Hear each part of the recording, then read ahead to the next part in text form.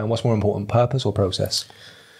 Purpose every day of the week. So it's a fundamental thing I've lived my career by, is understanding why you're doing something, understanding the purpose of what you're looking to achieve, and not the process. And so if the process doesn't support the purpose, it's the process that's wrong. So it's a really good check. Anything you're doing, do I want to move jobs? Why? What's the purpose? What am I trying to achieve? Do I want a promotion? I've come up with a new initiative. What's the purpose?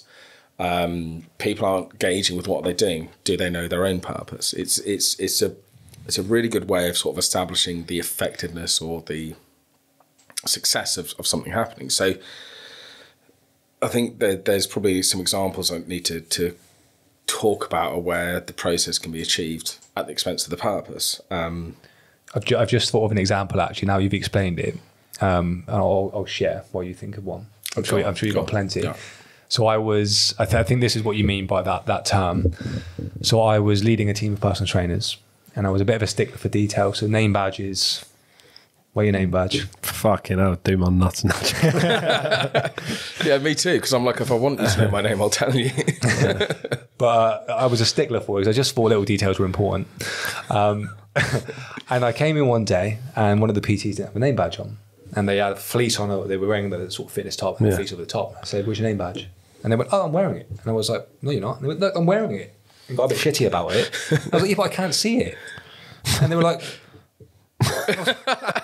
you might well wear it on. I was going to say, put it in your pocket. Yeah, I was like, you might as well wear it in your pocket. And I think the point was, and I think this is that's exactly it, yeah.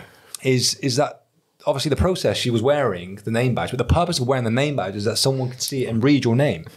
And for me, that was just, it was a prime example of someone putting just a process over the purpose. Going, yeah, right, name badge, it's on, don't know why or what. Exactly that. So I think when I was managing a sales team, and I think you've experienced this too, is I've done 50 calls this week. Great, okay, good. And what have you got with them? Nothing. It's like, right, but I've done 50 calls. Okay, but you've got nothing out of them. Yes, but I've got, and it's like this obsession with the number of calls, because as an organisation, what was being driven was you need to make 50 calls a week. Well, the purpose behind these 50 calls was to get a visit or a client appointment or whatever it might have been. So if he'd said, I've made 5 calls this week, great, and I've got 5 visits, brilliant. I don't want to know if you made 50 calls, you've got nothing out. There's no point. So it goes back to what's the purpose of making that call in the first place? Because I'm going to go, hi, yeah, I made a call, bye, every time. And I've achieved the process perfectly. I can make 100 calls like that. But if I haven't made one client appointment or whatever the purpose of that call is, I've achieved the process at the expense of the purpose. Yeah, no, I think it's really important. And I know when I've been in roles previously, when I've done better in roles, it's when the leader or my boss or whatever you want to call them, it's been more outcome focused. Yeah. Where they don't micromanage, because I've done those roles as well, and I was never very good at them, funny enough. And people were like, this is the outcome. I don't care how you get it done. Just get it done. And for me, first of all, that just tells me that they have a level of trust in me, and I want to repay that level of trust by doing a good job and delivering the outcome. Yeah, and you're speaking to a couple of things that are really important. When I talk about my own learning and development, throughout my career, there's a couple of people I'll talk about there that you've spoken about. So trust is the big thing, and the trust advisor, trust equation. There's lots of research, lots of other people who will talk about it. It's the foundation of every effective relationship. So if somebody trusts you to do something, they give you the autonomy to do something. There's a theory of motivation by Dan Pink, and he speaks about once you take out the money side of things, people need to be paid enough to be recognised in an equitable, fair way. Mm-hmm. Take that out, 3 things essentially contribute to motivation. The first one is autonomy. So are you trusted to do what you need to do in your way, in a way that makes sense to you? And you have this freedom in which to operate. Do you have the opportunity to develop mastery? So can you improve at what you do? Can you develop within what you do? Can you Essentially, improve. Can you get better at what it is you're doing? So if you can do that and you've got the autonomy, then you're going to drive motivation.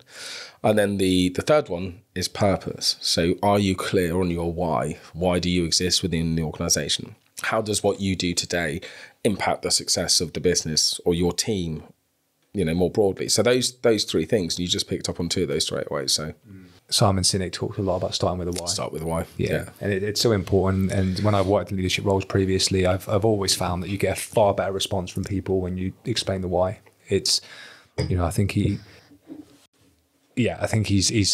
obviously on to something there. No, he absolutely is. And I used that. It talks about the golden circle. Start with why. So it's the why you do it, the what you do, and the how you do it. And I use that to structure presentations, to talk about strategy, to talk about. There's a big piece of work that I've done recently across the division that I'm responsible for. So it's about 110 or so people. Is every role has a why, a what, and a how. Mm-hmm. So we can say at the most junior level, they understand their why and how their why supports the team why, and how that team why supports the division why, and how that why supports the organisational why. And if you give people the context and they understand that by doing this it supports, and by doing that it doesn't, you then equip your managers to have the right conversations. And also it should be about transparency, right? So they can see, okay, well, I might like to do that job. Well, what does that job actually look like? What's their why? How can I then start to develop myself to aim for that? I guess that goes back to some of the conversation we've had earlier around promotion or career development, is that gap analysis. If I want to be in this role, what does that mean? What does that look like? What do they need to have? And where am I in relation to that? And then do I need to fill that by a course, by a mindset, by whatever it might be? But you kind of need to have done that gap analysis first to understand what it is you need to do differently to demonstrate that level of skill set or experience.